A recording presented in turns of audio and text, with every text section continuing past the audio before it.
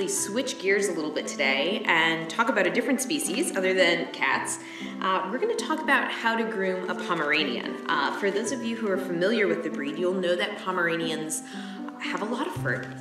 They're also a double-coated breed, which means they have a very short undercoat and then longer fur on top of that, which sort of poses its own set of grooming challenges. So today, Nim and I thought we would walk you through our grooming routine and cover some of our favorite tools and products that we like to use on a fairly regular basis.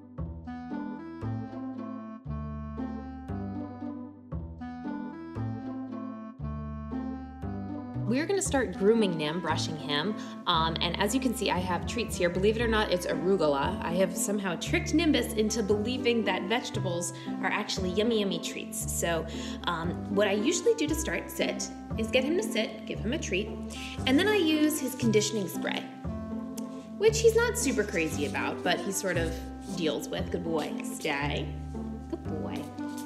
And then I use the rake on him. As I said, I really like this tool because of the wide spacing of the bristles. It really prevents snagging on their fur or mats. So I typically like to work with him this way. Come here, bud. All right, down. Good. Lay down. Down. Good boy. Stay. And my sort of method is to pull up the top layer of hair and then brush out the undercoat and sort of work my way throughout his entire body doing that. Good. I find that the tangles come often under the armpits, under his neck, and then at the back of his legs, which is definitely his sore spot. Your dog is reluctant to let you touch any part of their body. Really work with treats to kind of create a positive environment for them.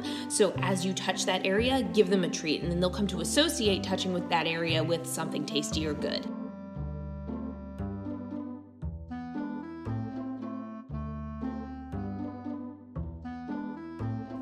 Boy. Paw. Good boy. Good boy. Stay. Stay.